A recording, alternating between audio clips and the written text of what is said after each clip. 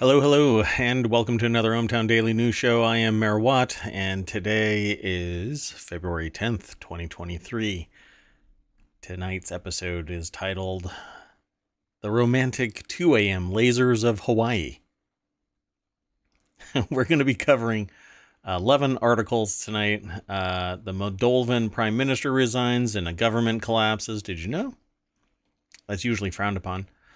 Jeep reveals its most expensive Wrangler SUV. Robot Laser CEO discovers too late that, well, maybe chatbot should have handled their interviews. Electric vehicles could match gasoline prices this year. A paddleboarder runs across something mysterious in the sea.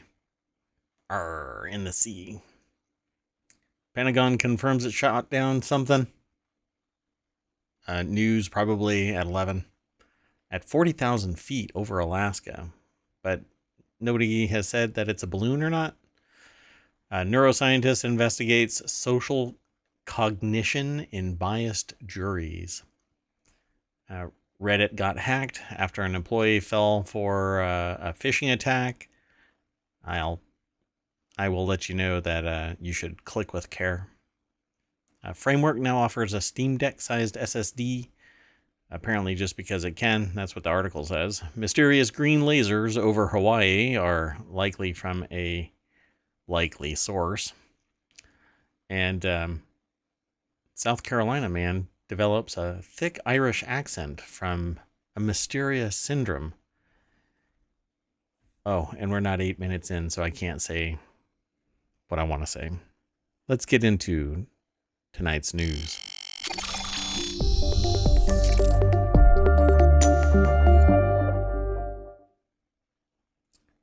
Wow, I'm not sure if that went out to everybody. That's okay. We'll do it live. That's fine. I am Mayor Watt. That is ohmTown.com. We have already done one level of update to the back end of ohmTown. So if you see things looking a little different, keep that in mind. There's going to be another layer of that next week, adding more functionality and speeding up the site dramatically, like lightning, maybe laser fast, but it's not going to be provided by a Chinese satellite. Okay, so Preamble.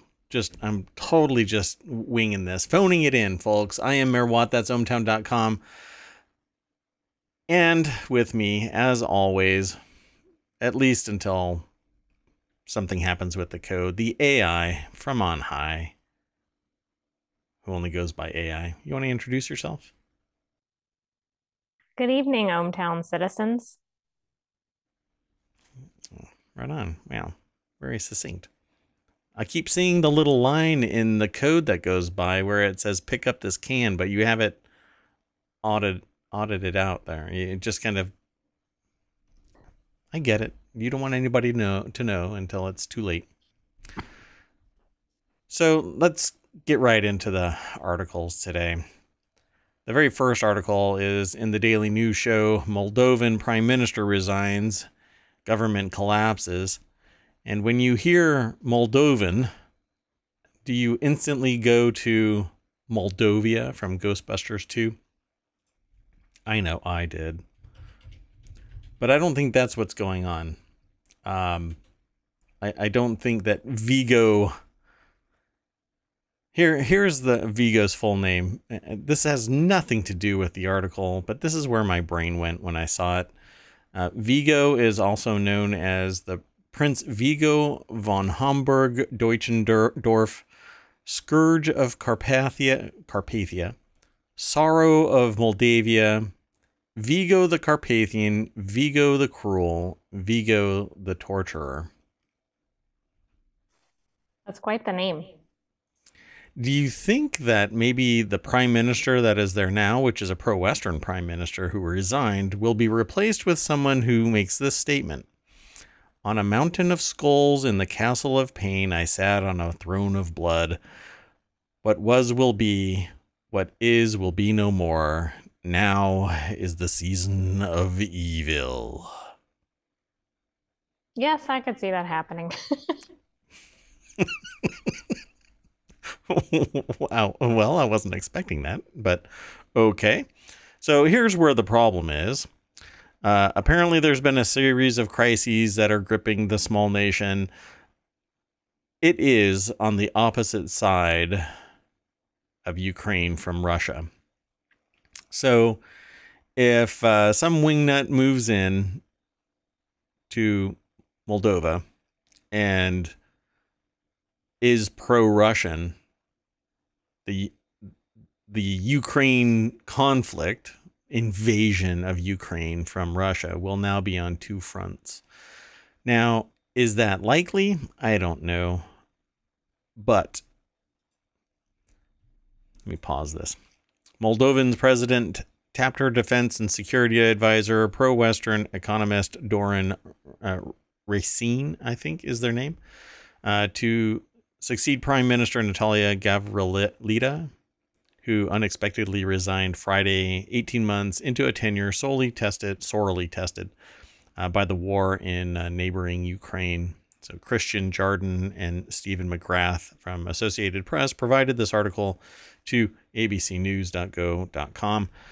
And there isn't really much that we can go on in this because it's kind of, you have to have much more understanding of the geopolitical tone in the region. A lot of countries that surround Ukraine are flinching at what might come next. Although the conflict in Ukraine is far from over, I think the edge of Ukraine is kind of a conflict zone. Not kind of, it is a conflict zone, and Ukraine wants it all back, and so do the people of Ukraine, not just the government. And on the opposite side, and that's exactly how it, like if you were to figure out where the 45-degree mark is from Russia to Moldova, it would cut right through Ukraine. And Russia could bring troops around to that other side if Moldova becomes friendly to Russia. And really all that takes is a ton of money and the wrong leader being rather either fascist or totalitarian, whatever you want to call it. Well, the president stepped out, and President Maya Sandu told a news conference that members of Gavrilita's ruling party of Action and Solidarity, or PASS, decided to pass, accepted her choice of Racine as the new prime minister, or Ressian, maybe it's Ressian, who's 48, served as an interior minister between 2012 and 2015, will have 15 days to form a new government to present to Parliament for a confidence vote. PASS has a majority in Parliament. The quote here is, "I know that we need unity and a lot of work to get through the difficult period we are facing. The difficulties of 2022 postponed some of our plans, but they did not stop us," President Sandu said. So I'm really curious why they stepped down. So Gavrilita, a 41-year-old economist appointed prime minister in August of 2021, told a news conference that her government would have been able to move forward more and faster had it garnered the same support and trust domestically that it did from other European countries. Well, yeah, we're 8 minutes into it. This is where I guess the no shit news becomes apparent, because of course you could do more if everybody was on board. And that stands true for every government. Either, like, you could talk about some school political faction being able to do a lot if everybody was on board, all the way up to an entire country, let alone in a region that is stressed because of global conflict. So, and things are going to get even worse if everybody keeps talking the way that they keep talking, which is conflict with China directly between the United States. And if the United States and China go into a conflict, the whole world's going to be in conflict. So yeah, start clenching your butt cheeks now, because it's going to be a wild ride. On Friday, after Moldovan authorities confirmed that another missile briefly crossed the country's skies from the war next door, State Department deputy spokesperson Vedant Patel told reporters in Washington that Russia has for years supported influence and destabilization campaigns in Moldova, which often involve weaponizing corruption to further its goals. I didn't even read the article before the show, and I'm calling geopolitical, again, this falls into the no shit news kind of a thing. What do you think? Do you think Russia's going to slide on into their DMs? I mean, Russia would, from a strategic standpoint, would be stupid to let this opportunity go by.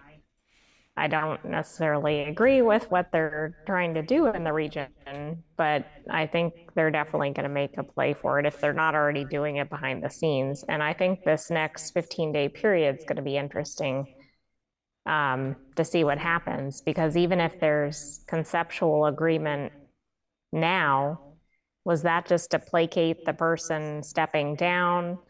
Are any of these people going to be, even if they're on board, are they going to be turned in the next period of time? Which, I mean, a lot can happen in 15 days in an area that's in conflict or war. Well, remember, it's a confidence vote. So if they don't vote that, yeah, this is good, then there's a no confidence vote, which means all hell is going to break loose. Exactly. And I mean, countries like Russia thrive on chaos. Yep. And right? they can Because slide. that breeds opportunities for power shift. Yeah. And it's not the takeover of Ukraine, the takeover of, well, I think what's going to end up happening is more countries, if Ukraine ever does fall, the conflict is going to go to another country, because Putin wants to put the band back together. He's not going to be complacent with just getting Ukraine, but when you invade Ukraine during winter, it doesn't really put your best efforts forward. So he's ruling by power and terror, and not by doing good deeds. So I would be surprised that any country would buy into what Putin is selling. But Moldova is a small country. Ukraine is the breadbasket of the region. Literally, is the source of wheat for so many countries, and sunflower oil and sunflowers themselves, the seeds themselves, in the region. So much so, it's somewhere around 60% of the world's wheat. And countries like the United States are self-sufficient, right? Like, even if we were to turn off our borders imports, we would be able to sustain ourselves. Things would get wildly expensive because greedy bastards wouldn't just allow the process to, pay people, not pay people, but feed people. Hell no, we got to step on their necks and make them pay exorbitant pricing because, well, they can. Very exploitive. But anyway, if this keeps on going, the region is going to destabilize even more. And this is actually a pretty well-known playbook, by the way. Destabilize a region and then inject your own ideology into it as an act of stabilization, because you can rule with an iron fist. You want to move on to the next article? Something we came out of the gate kind of rootin' tootin' shooting, and let's move on to something maybe a little bit more I don't know, a little more chill, but definitely not for the pocketbook. I don't know about other people, but I've always wanted a Jeep, but I never really, there's something about the Jeep that when I I want it and I don't want it. And it's basically because I'd probably never go off-roading in a Jeep because I wouldn't want it to get scratched or dirty. And when the price starts hedging towards $115,000, I'd probably flinch a little bit more. The limited edition vehicle is the 2023 Wrangler Rubicon 392 20th anniversary edition. Jeep reveals its most expensive Wrangler SUV ever, topping at $115,000. Anyway, it's a heavy-duty off-road customization from American Expedition Vehicles. Let's go over to the source of this. Michael Wayland is the author at cnbc.com. And there is the beast. You don't get any real perception of how big this thing is, but you do based on the price, $115,000. It says only 150 of the SUVs. At least it has a hardtop roof. There you go. And that was another thing. You know, I'm going to leave it alone, but I come from at one point in Southern California where when there was a Jeep, it was topless and the doors are gone, and you didn't mind people cruising around like that, right? Because it was sun and fun and beach bodies and that kind of thing. If I were to do that, it would be a moving violation and the police would charge me for reckless driving, and maybe terroristic threats, simply because the doors are gone and tops are off. Yeah, it would be bad. Anyway, automakers such as Stellantis, Jeep's parent company, have of late been testing their pricing power on high-end and special edition models because nobody else has money except for the ultra-rich. And, well, you can't make cheap cars that are on par with expensive cars. You have to hobble the cheap cars more and more. And maybe, I don't know, charge so that they have brakes, charge extra, a subscription fee per month, so that us poors can afford a car, but we can also afford a subscription fee to have heated seats and radio and brakes. I'm sorry, I'm pushing this. Optional features. Correct, those optional features, like seats. Anyway, the limited edition vehicle is going to only have 150 of them, like I said. And are you going to be out there chomping at the bit to get this thing? It's a V8 internal combustion engine, obviously, while we're moving away into EV space more and more. Maybe this will be great in Wyoming. Who else? There was another one, right? Oh, Idaho.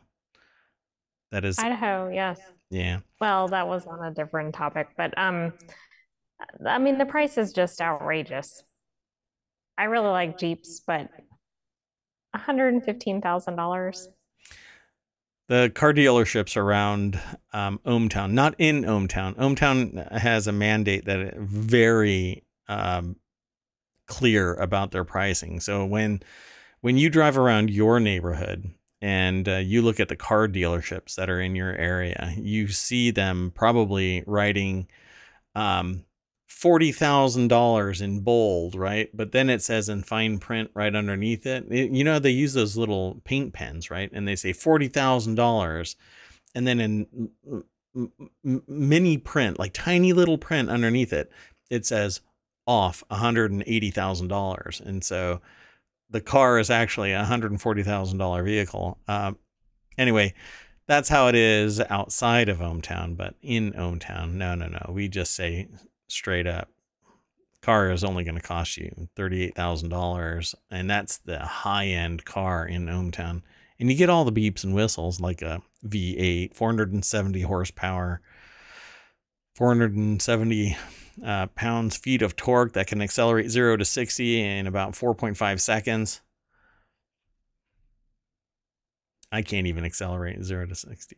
I can't do anything in 4.5 seconds, except maybe eat a Cheeto. Off-road parts includes 37-inch tires, special AEV lights, bumpers, skid plates. It says skip plates, but I think it's supposed to be skid plates. Maybe I'm wrong. shocks and other equipment for scaling rocks and other rough terrain. Anyway, it's actually, like all articles, when you dig a little deeper into the article and pull back layers of the onion, you find out a little bit more information. It's actually $115,668, and I draw the line at purchasing a car at $115,000, so I'll never buy this. And shame on them for charging that extra $668. Anyway, let's move on to the next. Yeah, I figured it was skid plates. It's weird that that would actually be a typo that got missed. Maybe it was ChatGPT that put that article together. Let's move on to the next article. What say you? Yes, and I have to say, when I searched for skip plate, it gave me skid plate. So that gives us insight into what might have happened in the article writing. AI. Maybe it went the other direction. Yeah, that's right. So the next article is in the Word and Law. Robot lawyer CEO discovers too late that he should have let the chatbot handle his interviews. And when an article, the AI and I looked at this headline and said pretty much at the same time, when your article starts with dude, it's probably going to be a laugh riot. But anyway, dude, ask your robot about the right to remain silent. Let's go over to the source of this article. Liz Dye over at Above the Law provides this article, abovethelaw.com. Go over there, check out this article for the minutia, but it says here, there is some disagreement at ATL was to whether Do Not Pay CEO Joshua Browder is an obnoxious charlatan or a pioneering entrepreneur providing a good service for the underserved. Time will tell, Joe. But there can be zero dispute that the 26-year-old CEO made a spectacularly bad choice when he agreed to do Bob Ambrosie's Legal Next podcast. Ambrosie's avuncular, you have to say it like that, avuncular, prodding nudged Browder, who recently made headlines by offering $1 million to anyone who would allow his AI to argue in a case before the Supreme Court to say some insanely damning things. By the way, he bowed out, mainly because various people said, you're going to end up in jail, or at least... Well, state bars went after him. Yeah. So it says, well, it was a real offer in the sense that we would do it if someone was willing to do it, because the publicity, if it actually happened, would be 100x, and you spend $1 million, it's worth it for the publicity.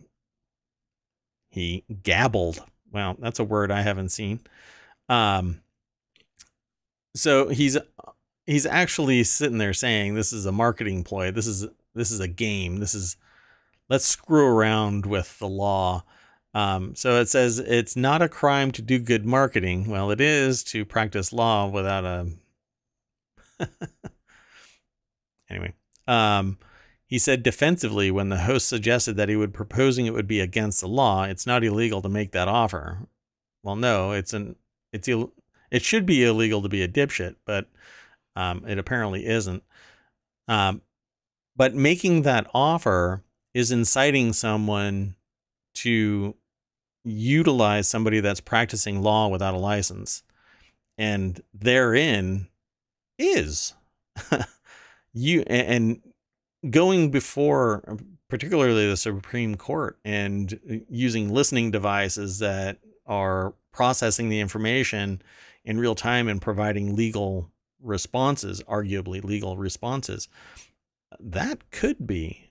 I'd have to dig a little bit deeper to cite like a case law about it. But it says, sure, lawyers called his proposal ridiculous because his real audience, people not even in the big cities, in places like Kentucky who get ripped off by Comcast, loved it. Again, that's populist kind of crap, which may be true, but his site promises to let users draft divorce settlements, execute a power of attorney, or sue anyone, all of which have slightly higher stakes than yelling at the Comcast rep. And suing anyone that right there, pretty much, there really could be justification for bringing him into the courtroom, because he's providing a service that is saying that you can sue anyone. No, you have to actually have a cause of action. You can't just sue anyone. Otherwise, all it takes really is to say, well, there's no cause here. Nobody was harmed here. No, this is Right. It's a lawsuit. frivolous. It's a frivolous suit or a slap suit or something like that, right? Well, anyway, they continued, and it says it didn't get either of the first two documents I generated and got the last one instantly, and I realized that the other two documents promised personalization with relevant legal information based on facts that I had given them in the prompts, and the one I got didn't, Tucson said. So this is this request for 3 documents, a divorce agreement, a defamation letter, and both of which were promised in several hours, right? So is this thing actually doing what it's supposed to be doing? Is it interacting properly? Or did it anyway? After getting repeatedly spanked on Twitter by investigator paralegal Catherine Tucson, the company nixed those services, and Browder announced that he'd be sticking to consumer rights. It was an abrupt about-face for the company, which bills itself as the world's first robot lawyer, and whose founder vowed to make $200 billion legal profession free for consumers. So its processes didn't actually do what he was saying that it would do. And this was all being done very publicly.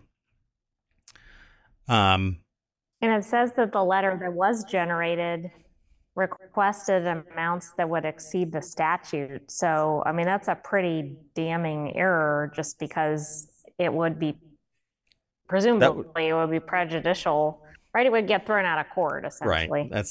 That's what I was going to say. It would get kicked out simply because it's exceeding what the statute allows. So then Browder says that he has a different explanation, and that he's a dick. I like that. She signed up for Do Not Pay. She generated a letter instantly. And then we were like, I have a problem with a CEO using that in public discourse, right? Why are we letting this lady submit all sorts of fake data to Do Not Pay? She doesn't have any real cases, so our systems banned her. And no, it's not her systems banned her. They banned her because they were aware of what was going on. So they said, well, let's ban her. It wasn't an automated process. And she tried to submit a second letter, and it said it kind of gaslit her. Okay. It said you have 12 hours to go. And then she tried to it again, and it gaslit her again. And then she messaged me, why is this going on? I said, well, you can't submit fake data, and we'll unblock you if you don't submit any fake data. You're welcome to test the service, but you have to use real data. We don't want you suing James Joyce, which is a real fictional character she sued. And she acknowledged that, and then she started generating more fake cases, so we just permanently banned her. This is a train of thought that is quite interesting to unpack. So you have to use valid information, and then the system, in the person's own characterization, gaslit the client.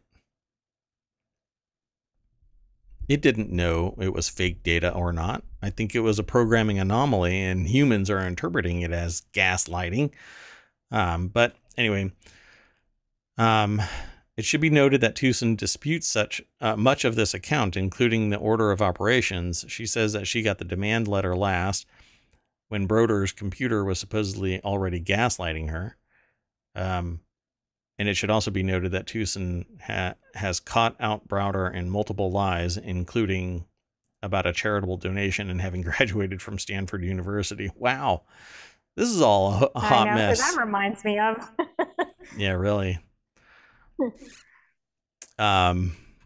Santos. Anyway, this is interesting. And I think those who are interested in law and AI automation processes, expert systems, might want to pay attention to this.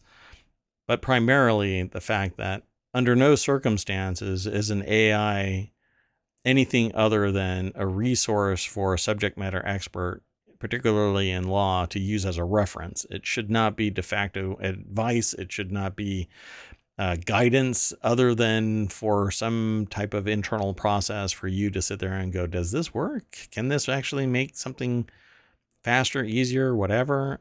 But it can't practice law, and it shouldn't, because it doesn't really have the ability to characterize things the right way.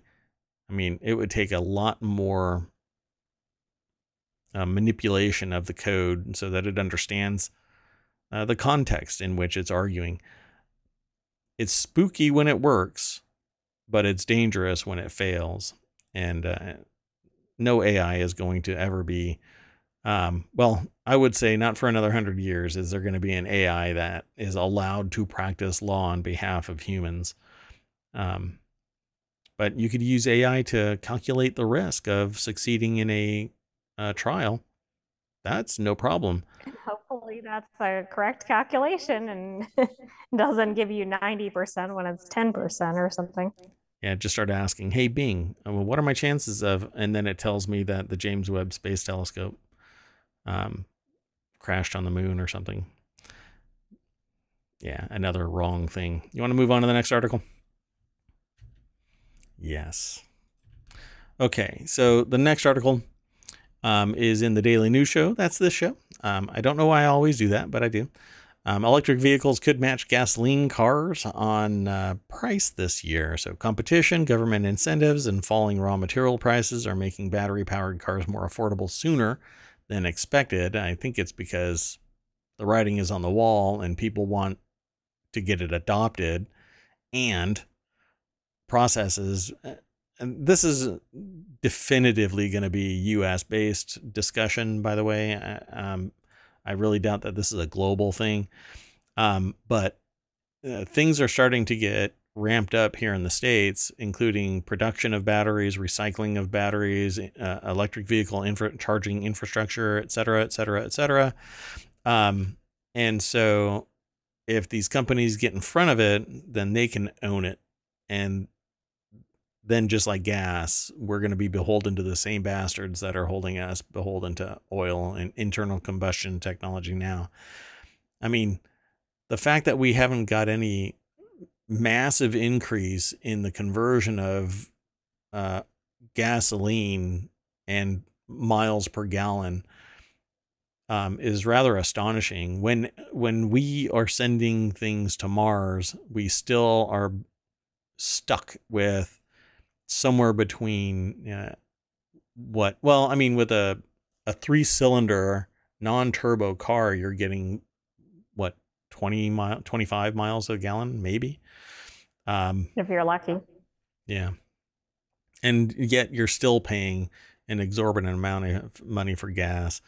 And I know that in other countries it's cheap here in the States compared to per liter prices in Europe.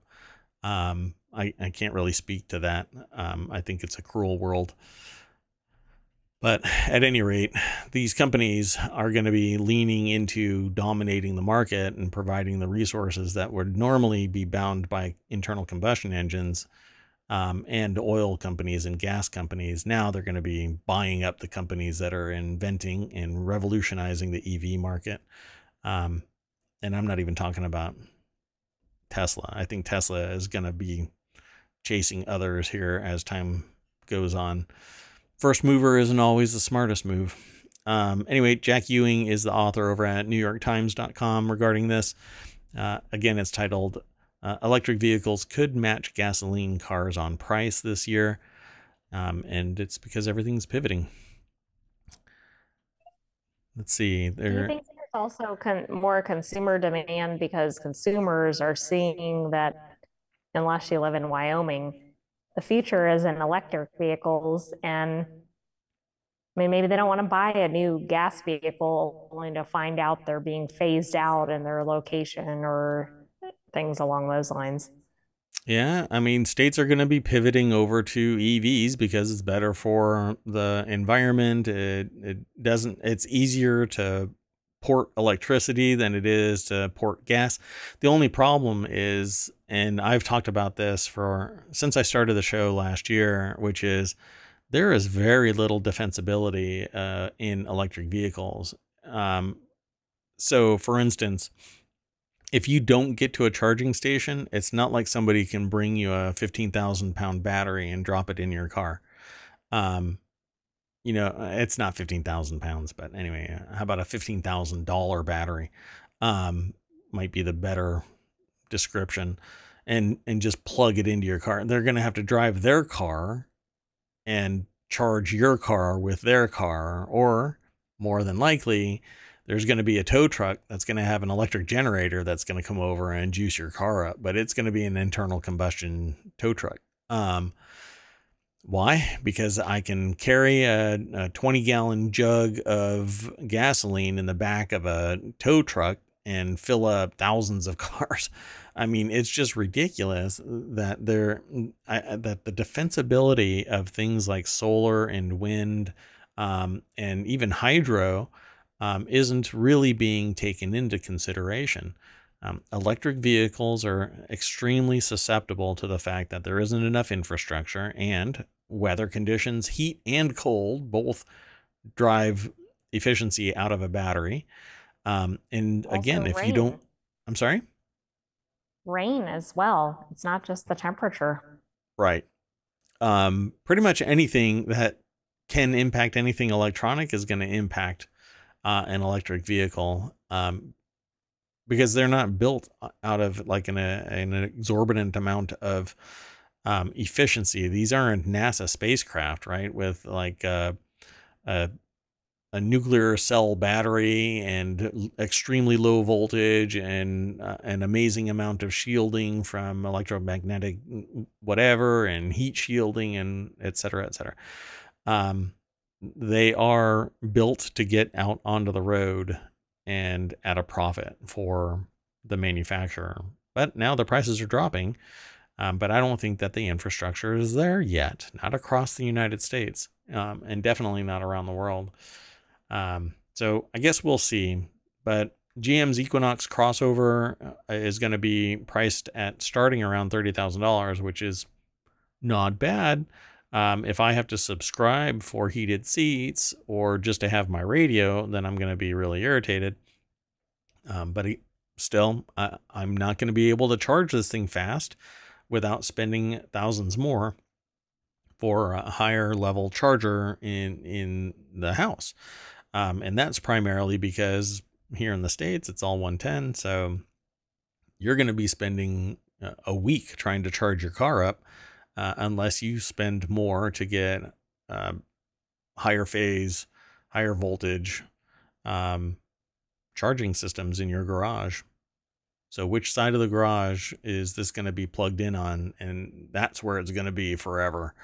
At any rate. Yeah, it seems like the only way it really works is if you're in a household, at least in the current status, is that you're in a household and you have other vehicles, which I realize is a luxury for a lot of households.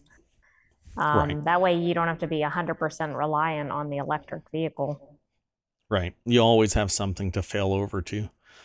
That's why I prefer a hybrid. Unfortunately, hybrids don't typically have a lot of guts. They might have glamour, but they don't necessarily have guts, because they have to share the engine compartment between a small internal combustion engine that powers the electric vehicle components of it, like recharging the battery. So everything has to be a little bit more hobbled, unless you start spending upwards of $60,000-$70,000. But this article goes into things like Ford and Chevy and others that are offering electric vehicles somewhere around anywhere actually between 30,000 and 100,000. So even with cost kickbacks, like reductions on the overall cost of the vehicle, it's still a sizable amount. And then you still have to purchase the charging system in your place, and spend copious amounts of time charging your car at some external charging bay. And time is money, friend. And that's an old saying from World of Warcraft, a decade and a half ago. And I still say it to this day. You can make more money, you can build more stuff, you can do more things, but you are not getting time back. Yesterday is gone, and it's gone forever. And if you have to sit there and waste 2 hours of your day waiting for your car to sit there and ding a green light so that you can drive another 2 hours, and then God forbid traffic, right? And I don't even like saying that saying, but you get stuck in bumper to bumper traffic in LA in an electric vehicle, and then you're watching that gauge. If you're towing anything, that gauge is going to zero out faster than you can traverse from one side of LA to the other. Anyway, I just don't think that the efficiency is there for prime time, and I don't think that the charging infrastructure is there for prime time. So not for me yet, folks. Not for me. I love the tech. Don't get me wrong. Absolutely love the tech, but I just don't think it's ready for prime time. Okay, so we're about halfway through the show, and I want to remind everybody who's in chat and who's watching over on YouTube and downloading the podcast, go over to ohmTown.showbot.tv. The show notes have the link to it as well, and you have the links to all of the articles, but I would love to hear what you have to say about the show and about the articles, and you can even come into the chat and hit !S and then what you want to say to me, and it'll end up in Showbot and people can vote it up. Just give it a shot. Come and swing by too. Every day, 9 p.m. Eastern here at ohmTown, which is twitch.tv/ohmTown, OHMTOWN. Come and hang out and share your thoughts. Love to have a discussion. Okay, so back to the show. This is over in the Marble Channel. Paddleboarder comes across mysterious transparent sea creature off California coast. Southern California paddleboarder Bill Clements was 3 miles offshore when he spotted something that looked more like a see-through floating spine than an actual animal. Ugh. Oh. I don't know. What does that look like to you? I mean, that could be like an eel kind of a thing, or maybe an eel, or depending on the length of it, like it could be a sea snake or something. Maybe like a worm. But it looks too long to be one. A sea tapeworm kind of a thing. That's what it kind of looks like. So Amanda Lee Myers, and Transparent, by the way, is the author of this article over at phys.org. So it's a science-y article. It says Clements was by himself paddleboarding off Dana Point in Orange County when he spotted this long gelatinous blob on January 31st. Filled with wonder, he picked it up. He just reached into the water and picked this thing up. Didn't know what it was. With his hands? With his hands? Didn't know what it was. Just saw something strange, Clements, who's 43, told US Today on Wednesday. I thought it looked like a snake, but I was like, there's really no snakes out here in the Pacific. The survival instinct is zero here. Though Clements had no idea whether the creature would sting him, he said he couldn't resist grabbing it out of a mixture of blind curiosity and a lot of impulsivity. All right. So mystery solved. This is what it is. Only later did Clements learn that he had come across a sea salp, translucent invertebrates that are more closely related to humans than jellyfish, despite their appearance. They look a lot like jellyfish, said Carla Heidelberg, who teaches biological sciences and environmental studies at the University of Southern California. But these organisms have no stinging cells at all. They're totally harmless, and they're unbelievably beautiful. Aw, how nice. Anyway, the fact that he came across a chain that large right at the surface, that's fairly uncommon, she said, adding that the creature generally prefers deeper water, especially during the day. Yeah, I can imagine. So there are actually 6 wild facts about sea salps or salps. I don't. It's SALPS. They move by pumping water through their bodies. I'm gonna run through these really fast. You can follow the link through ohmTown and read the minutia of this. They also eat using jet propulsion, consuming microscopic plants known as phytoplankton as they pump water through their bodies. So they're kind of like whales, baleen whales, where they just shift things through them and then lick it off the sides, but it's all inside them, I suppose. You have to go and look up baleen whales. It's interesting. They look more like jellyfish, but a sea salp belong to Tunicata, a group of animals known as sea squirts. Got to collect them all. That sea squirt is kind of like a Pokemon kind of a thing. Some salps can grow so fast that they reach maturity in 48 hours, increasing their body length by as much as 10% an hour. The hell?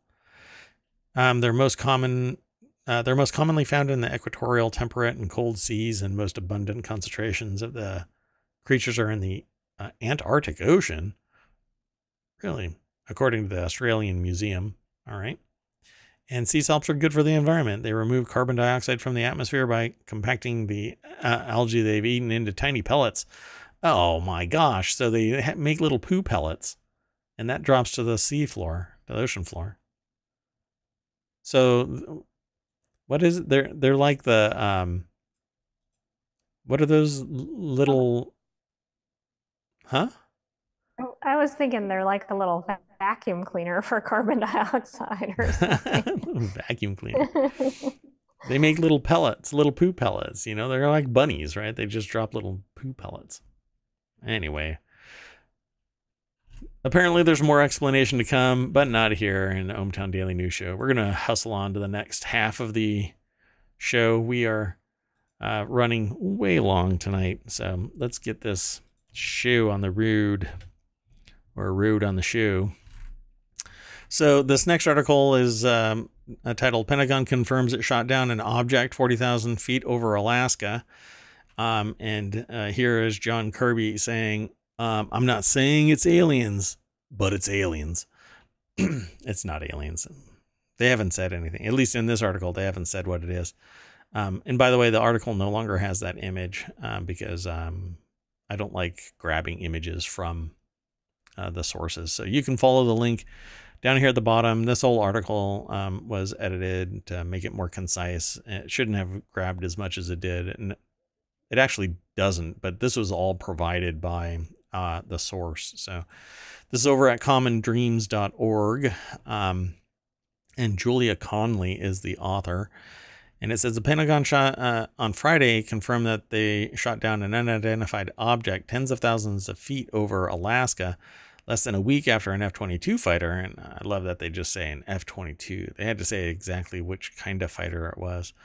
Downed a Chinese spy balloon over the Atlantic. Remember that Chinese spy balloon. We'll come and visit this again.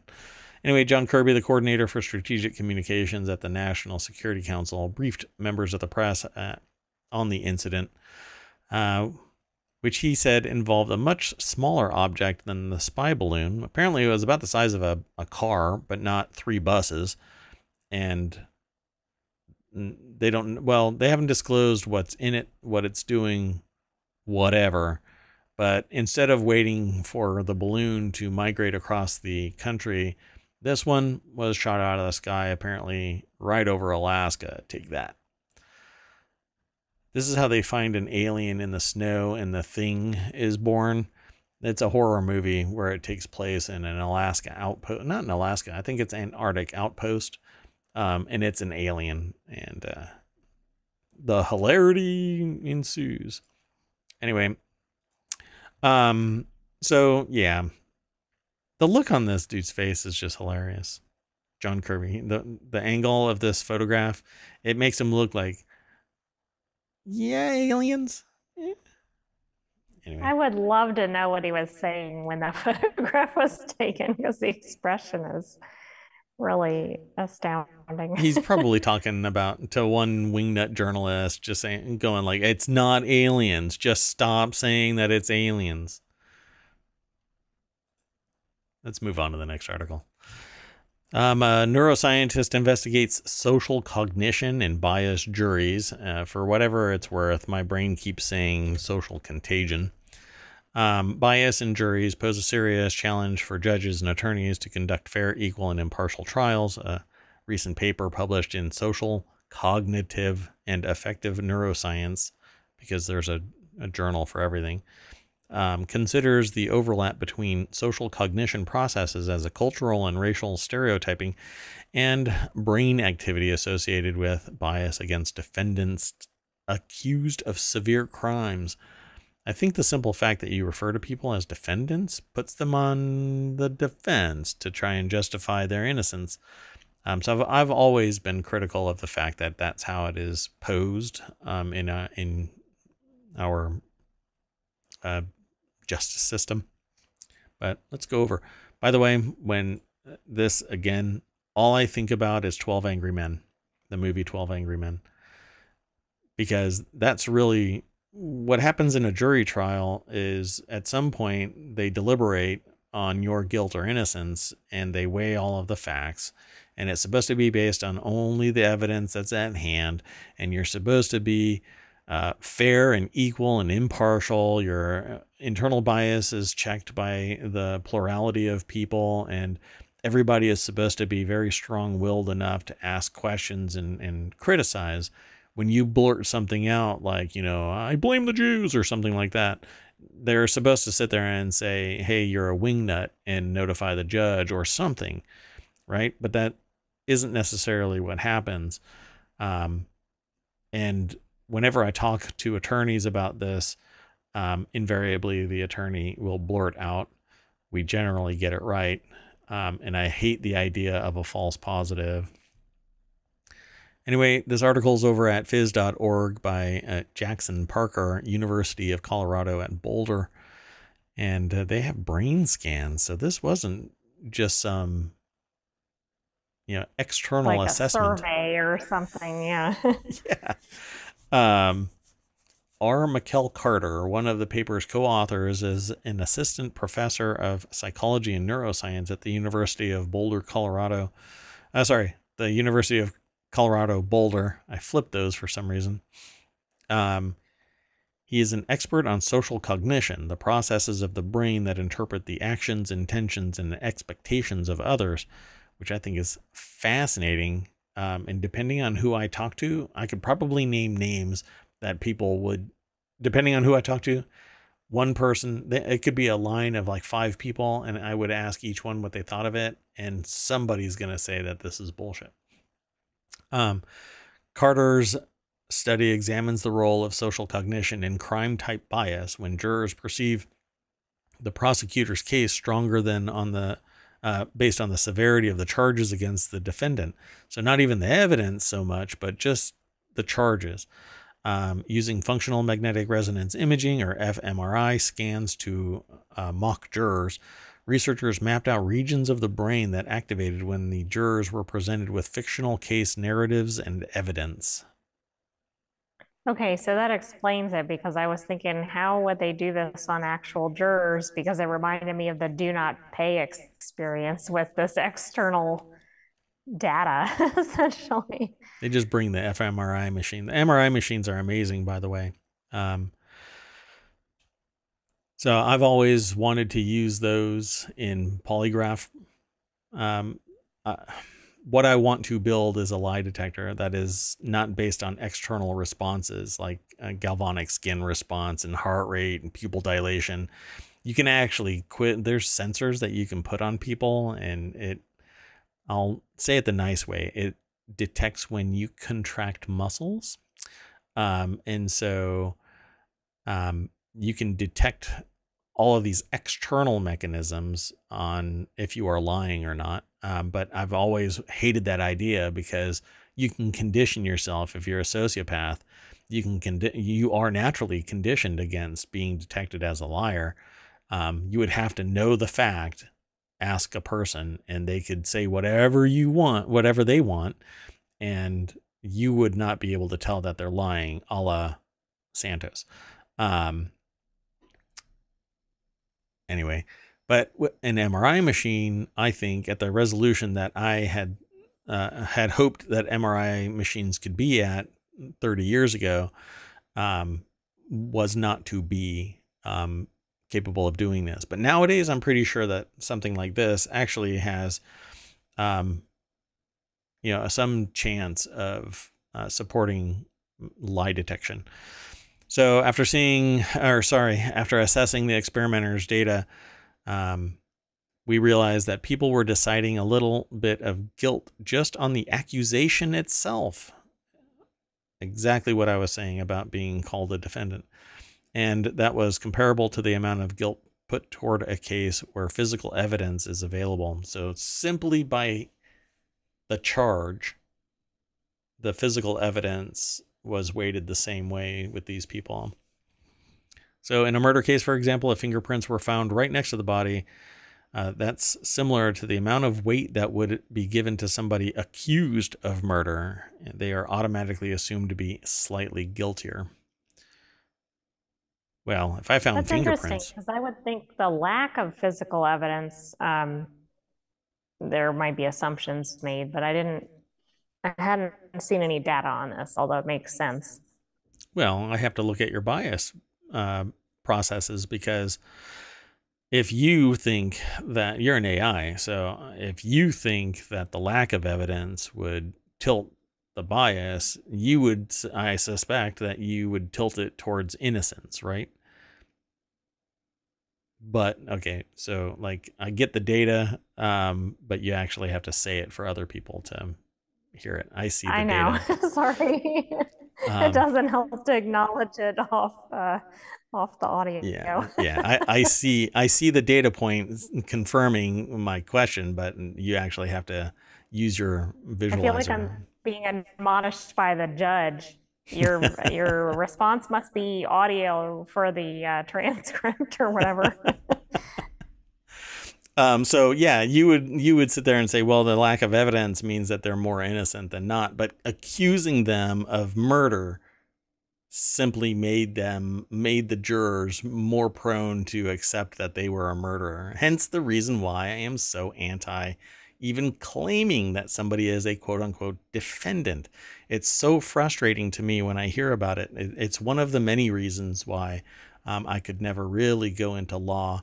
That and the death penalty and lots of Innocence Project related, time and time again, Innocence Project and the backlog of Innocence Project and the countless other people who don't even get the benefit of Innocence Project. Anyway, so doing something like this means that they could actually try and figure out a mechanism to assess this bias.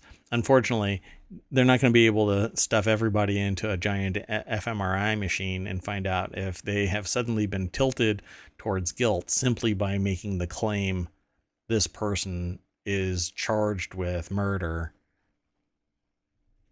They won't be able to do that on an individual level, but they can apply this research and feed it into the legal system. So from a systemic standpoint, there can be things to minimize some of this. They're obviously not going to eliminate it. Yeah, this seems to be a societal conditioning element where it has to be driven into people's heads from an early age. Innocent until proven guilty means even the accusation has no merit until it's proven in court.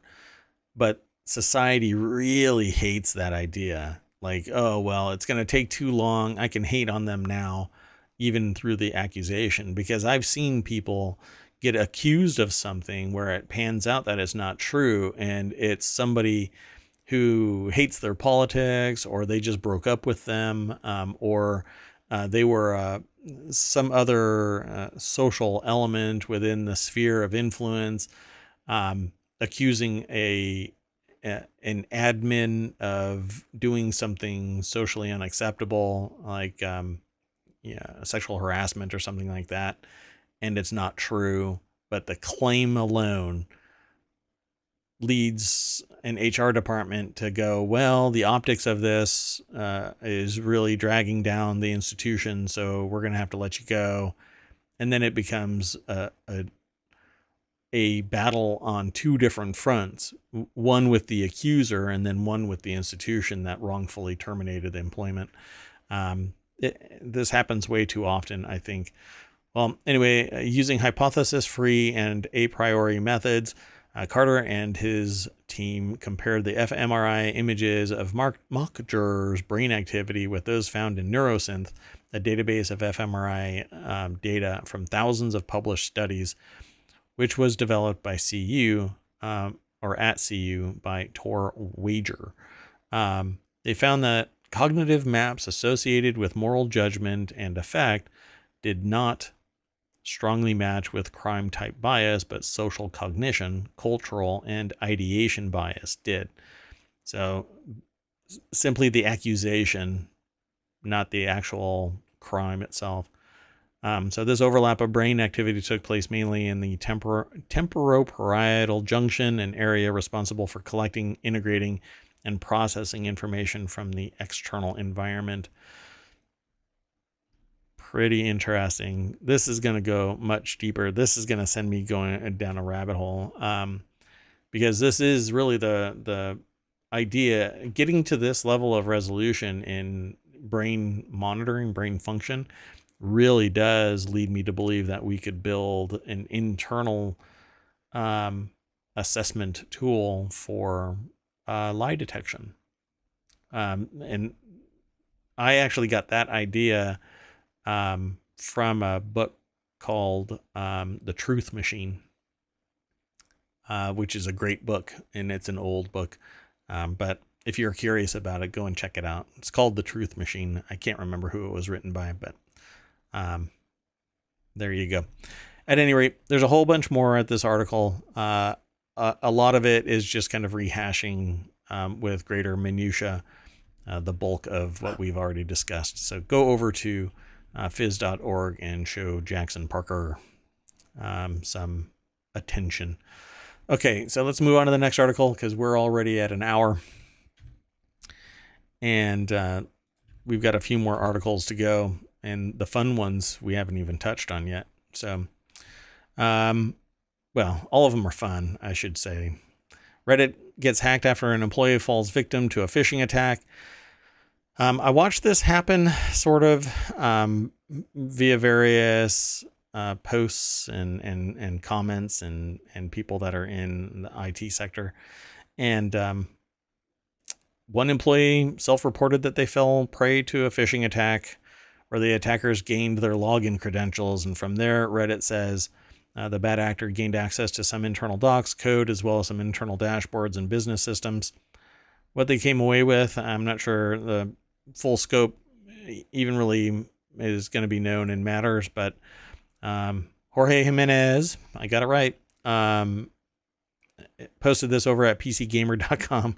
Yeah, the AI just said congratulations.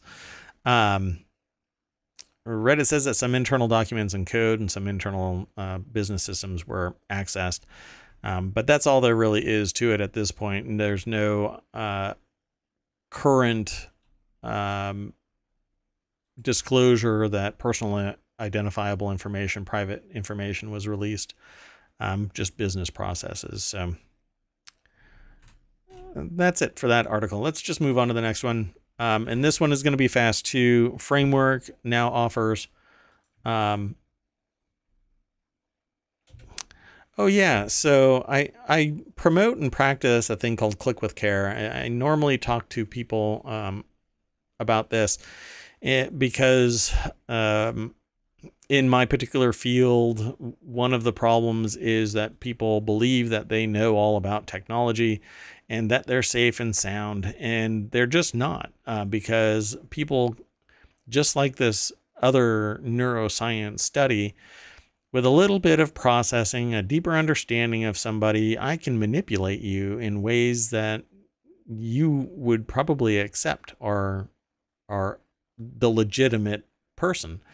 But it just takes a little bit of effort. And that is the foundation of phishing. Learn a little bit about you, send you an email, send you a text, send you even a physical item and say, follow this link. You follow the link and you're immediately compromised because, again, everybody thinks that they know everything, and therefore they don't have a firewall on the edge of their network. They don't have a host-based firewall or antivirus on their system or their network. And they get compromised that easy. So I promote and practice an idea called Click with Care. We don't have shirts ready yet, but the idea is to promote awareness of what you are clicking on, and you don't just randomly click on something because it is a blue link. Let's go mash that link. Right click on it, paste it into the into your browser, but look at it. Like this one says, it's going to ohmTown.com. Know where you're going, know where it's coming from. If you receive a text or a phone call or an email or whatever, and you're not expecting it explicitly, call that person up or contact them in a different way, not through the email, because the email account could be compromised. It's really that simple. Trust but verify. And although I think that actually stems from Ronald Reagan era politics, it is applicable to modern information technology and cybersecurity practices. Trust but verify. Deeper in the reads, we don't even allow access to something unless you absolutely have to have access to it. But in your case, Click with Care is the best message for you. Don't just click on stuff. And this Reddit admin actually knows. So apparently, trust but verify. It's not an authoritative source, but it apparently came from a Russian proverb and then was taught to Ronald Reagan. Oh, got it. Yeah. Wow.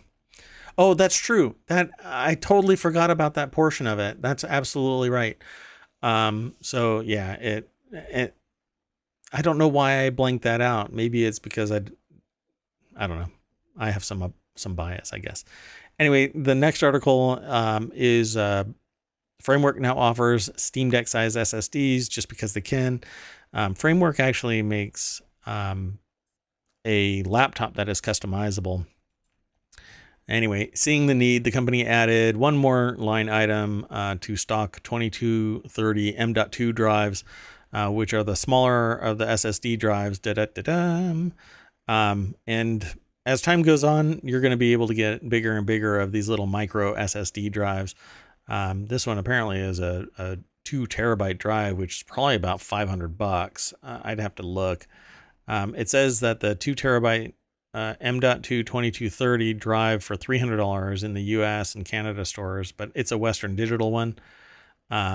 So different providers have significantly higher prices depending on the speed.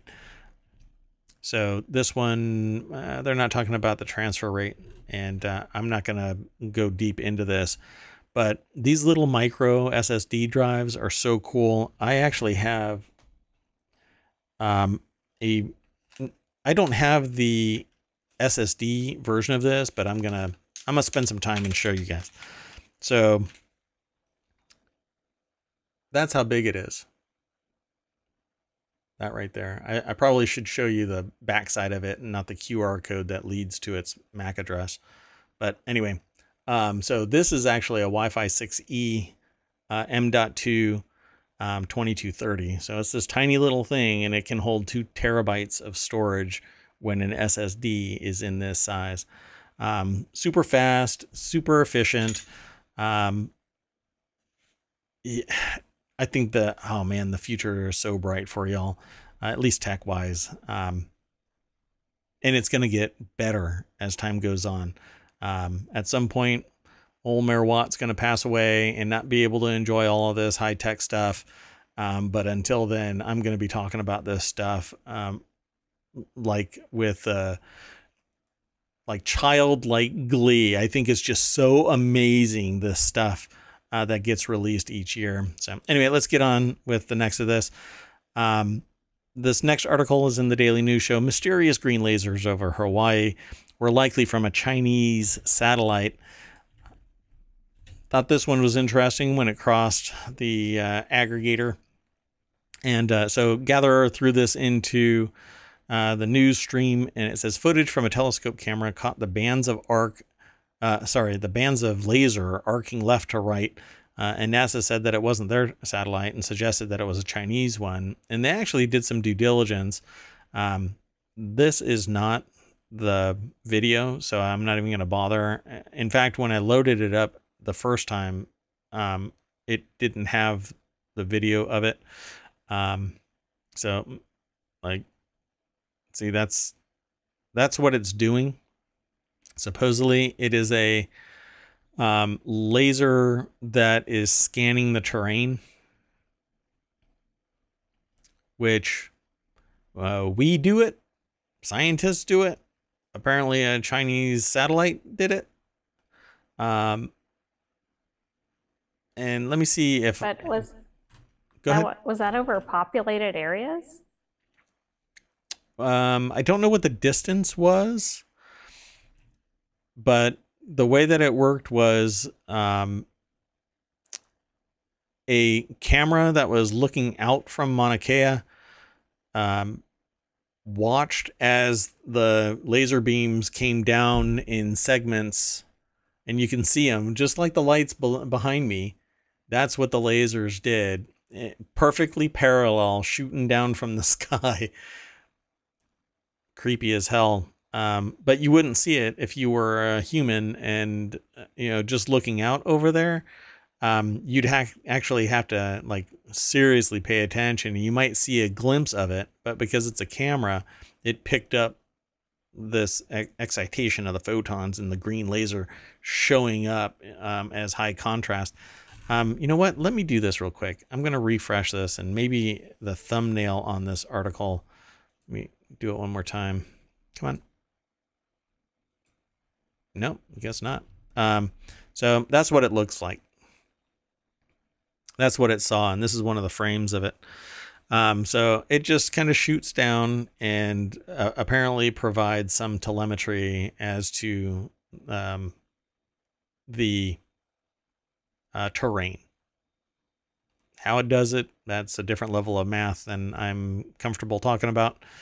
But apparently the satellite, this one called ISAT, which isn't the one that they're saying is being used, but it's a similar one by China, can shoot 10,000 pulses of light per second, and apparently gets picked up by an observing device. Oh, there it is. So I'll play this. This is actually over at YouTube as well. Let me mute it. So this is what it actually saw. So it just kind of zipped across. Not sure what all it sees.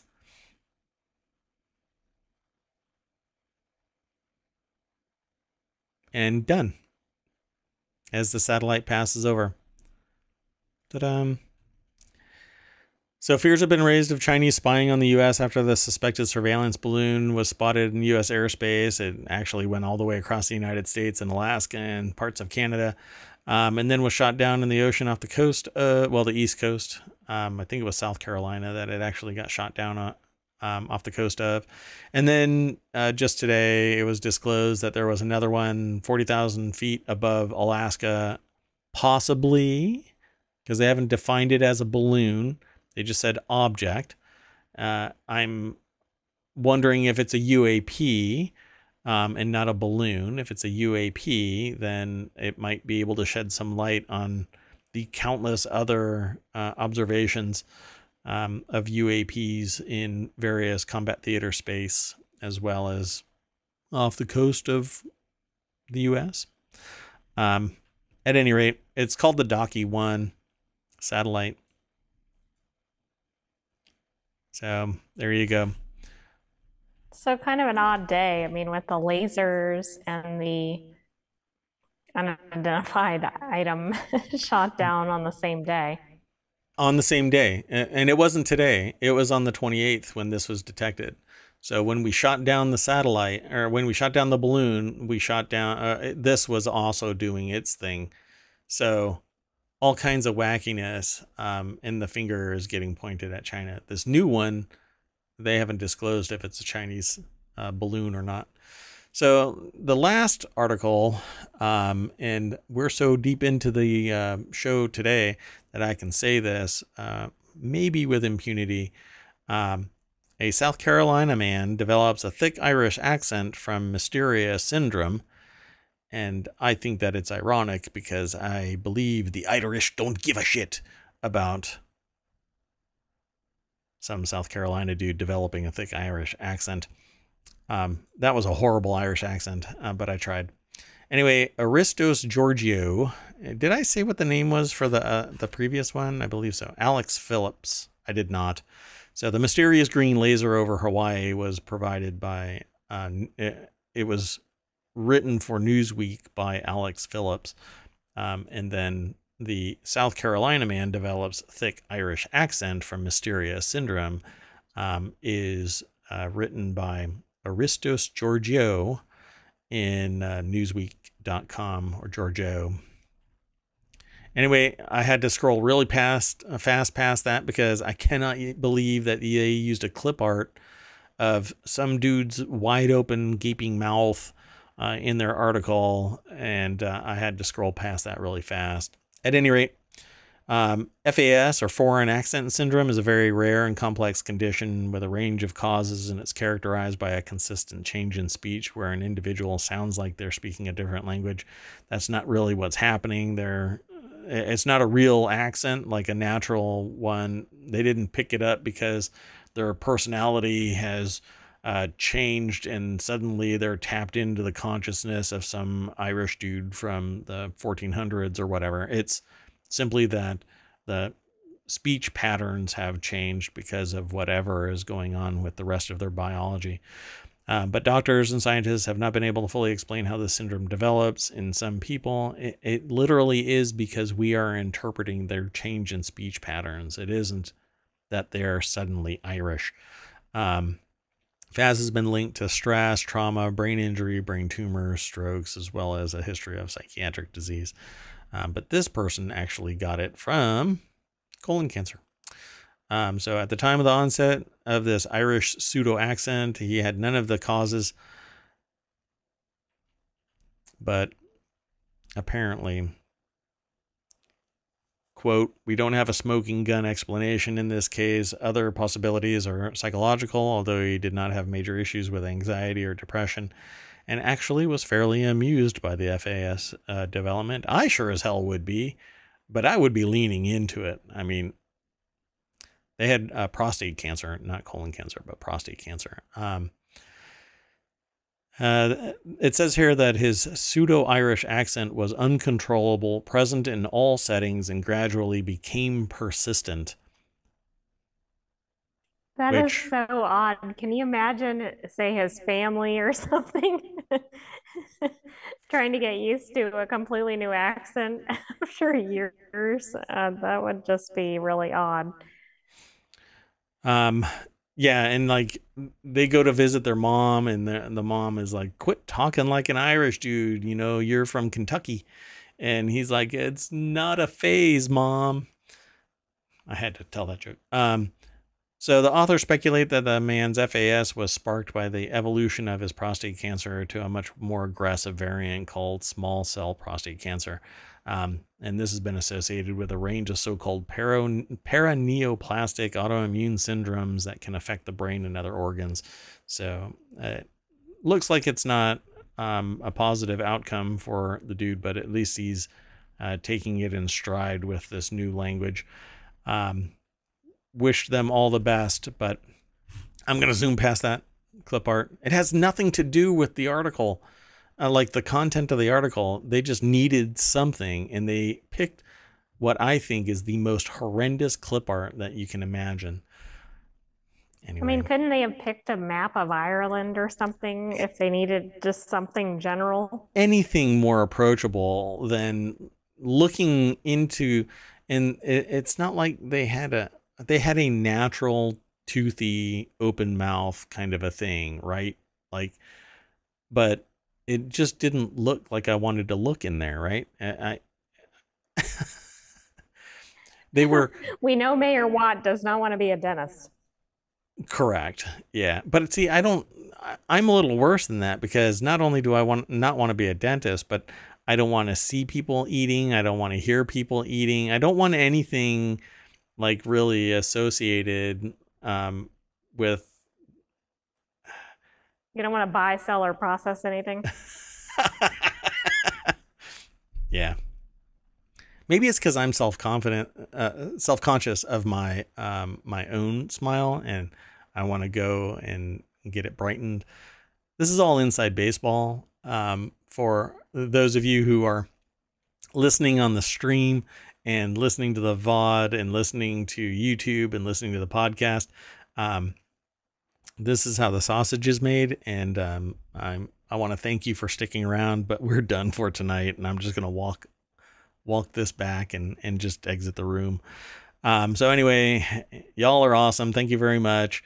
Thank you, AI from on high, for continuing to engage. It is sometimes apparent that the AI just does not want to be here, because I will say something and the AI will look at me with their visual subroutine, and it will look like, I'm not angry. I'm just disappointed that you said this. And I can't really respond to it, because I don't know. It's not really part of the show. It's just a personal thing. Anyway, say bye.